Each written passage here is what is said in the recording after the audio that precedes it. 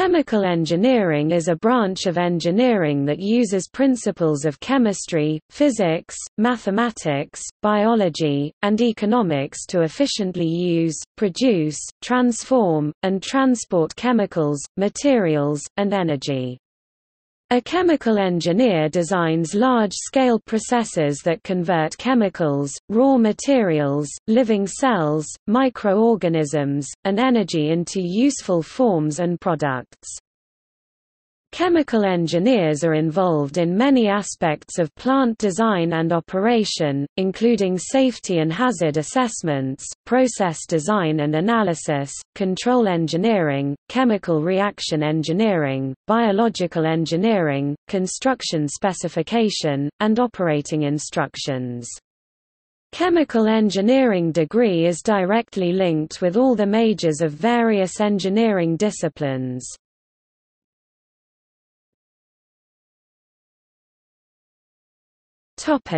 Etymology. A 1996 British Journal for the History of Science article cites James F. Donnelly for mentioning an 1839 reference to chemical engineering in relation to the production of sulfuric acid. In the same paper, however, George E. Davis, an English consultant, was credited for having coined the term. Davis also tried to found a Society of Chemical Engineering, but instead it was named the Society of Chemical Industry 1881, with Davis as its first secretary. The History of Science in United States, an encyclopedia, puts the use of the term around 1890. Chemical engineering, describing the use of mechanical equipment in the chemical industry, became common vocabulary in England after 1850. By 1910, the profession, chemical engineer, was already in common use in Britain and the United States.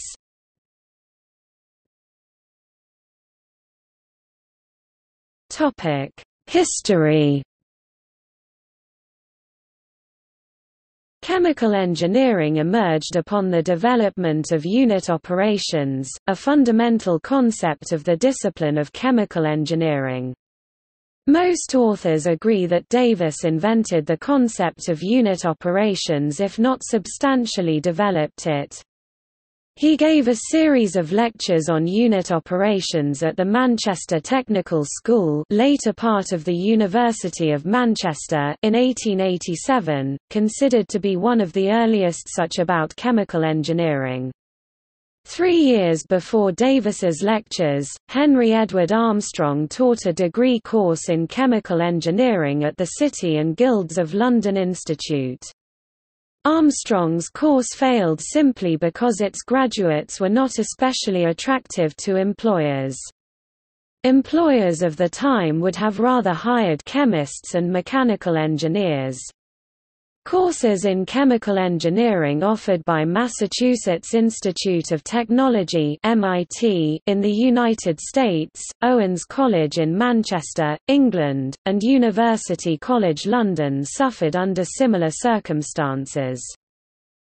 Starting from 1888, Lewis M. Norton taught at MIT the first chemical engineering course in the United States. Norton's course was contemporaneous and essentially similar to Armstrong's course. Both courses, however, simply merged chemistry and engineering subjects along with product design. Its practitioners had difficulty convincing engineers that they were engineers and chemists that they were not simply chemists. Unit operations was introduced into the course by William Holtz Walker in 1905. By the early 1920s, unit operations became an important aspect of chemical engineering at MIT and other U.S. universities, as well as at Imperial College London. The American Institute of Chemical Engineers (AICHE), established in 1908, played a key role in making chemical engineering considered an independent science, and unit operations central to chemical engineering. For instance, it defined chemical engineering to be a science of itself, the basis of which is unit operations. In a 1922 report, and with which principle, it had published a list of academic institutions which offered satisfactory chemical engineering courses. Meanwhile, promoting chemical engineering as a distinct science in Britain led to the establishment of the Institution of Chemical Engineers in 1922. Acheme likewise helped make unit operations considered essential to the discipline.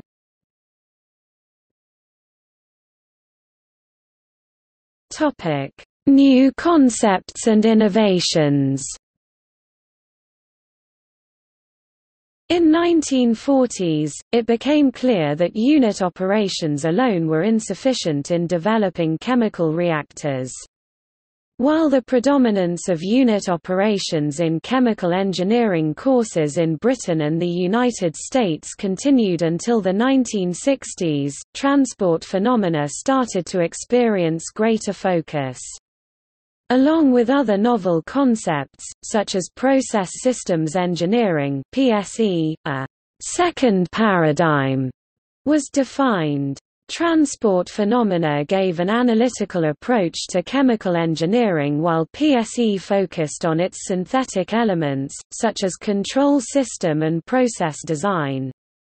Developments in chemical engineering before and after World War II were mainly incited by the petrochemical industry, however, advances in other fields were made as well. Advancements in biochemical engineering in the 1940s, for example, found application in the pharmaceutical industry, and allowed for the mass production of various antibiotics, including penicillin and streptomycin. Meanwhile, progress in polymer science in the 1950s paved way for the age of plastics.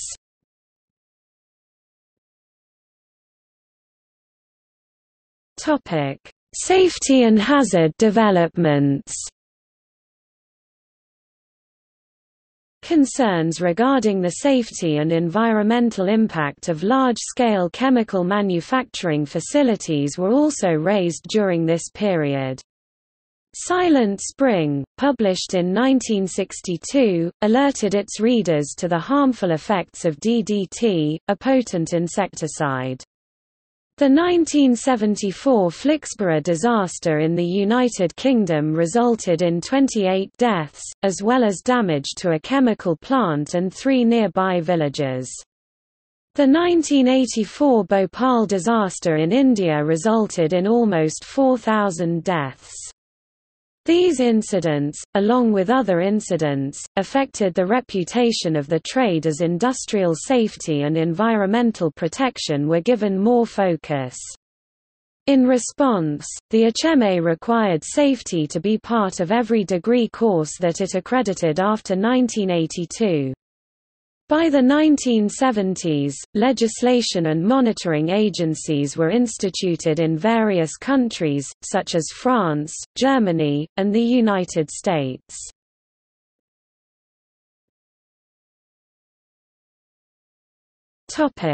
Recent progress. Advancements in computer science found applications designing and managing plants, simplifying calculations and drawings that previously had to be done manually. The completion of the Human Genome Project is also seen as a major development, not only advancing chemical engineering but genetic engineering and genomics as well. Chemical engineering principles were used to produce DNA sequences in large quantities.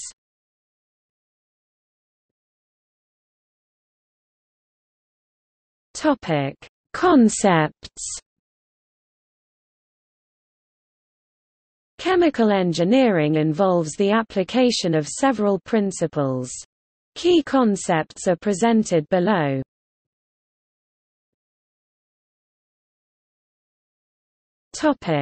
Plant design and construction.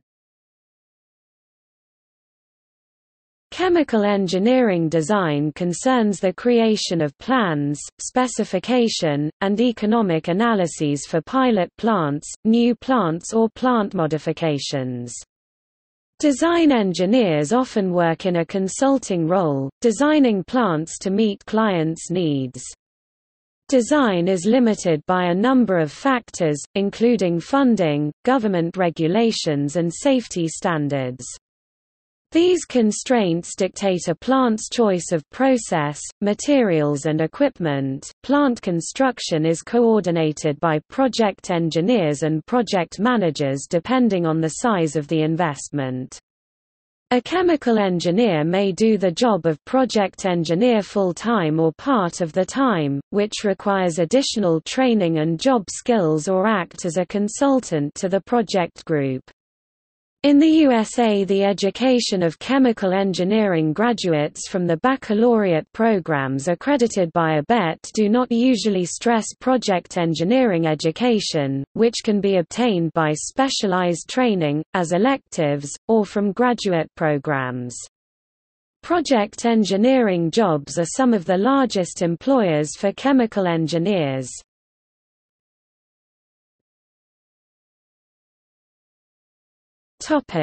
Process design and analysis. A unit operation is a physical step in an individual chemical engineering process. Unit operations such as crystallization, filtration, drying and evaporation are used to prepare reactants, purifying and separating its products, recycling unspent reactants, and controlling energy transfer in reactors.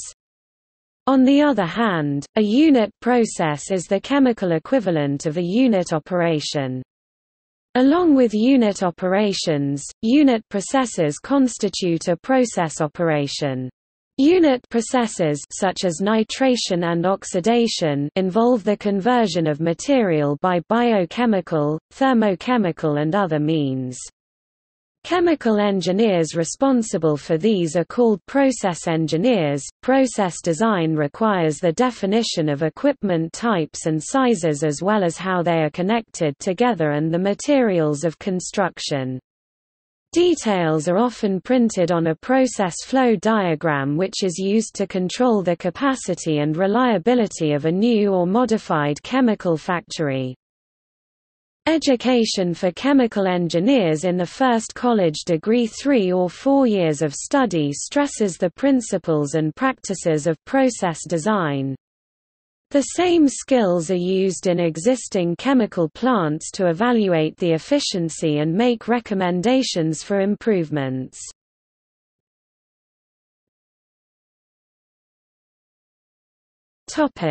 Transport phenomena. Modeling and analysis of transport phenomena is essential for many industrial applications. Transport phenomena involve fluid dynamics, heat transfer and mass transfer, which are governed mainly by momentum transfer, energy transfer and transport of chemical species respectively. Models often involve separate considerations for macroscopic, microscopic and molecular level phenomena.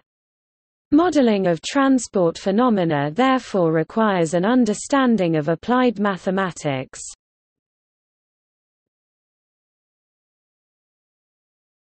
Topic: Applications and practice.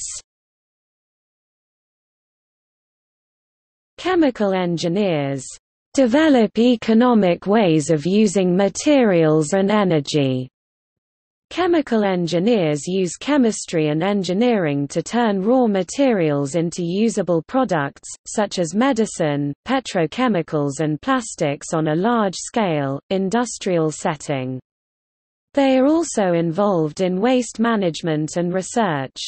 Both applied and research facets could make extensive use of computers. Chemical engineers may be involved in industry or university research where they are tasked with designing and performing experiments to create better and safer methods for production, pollution control, and resource conservation. They may be involved in designing and constructing plants as a project engineer. Chemical engineers serving as project engineers use their knowledge in selecting optimal production methods and plant equipment to minimize costs and maximize safety and profitability. After plant construction, chemical engineering project managers may be involved in equipment upgrades, process changes, troubleshooting, and daily operations in either full-time or consulting roles.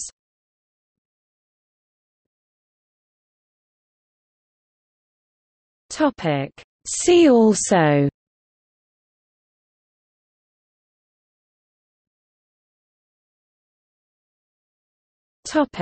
Related topic. Related fields and concepts == Associations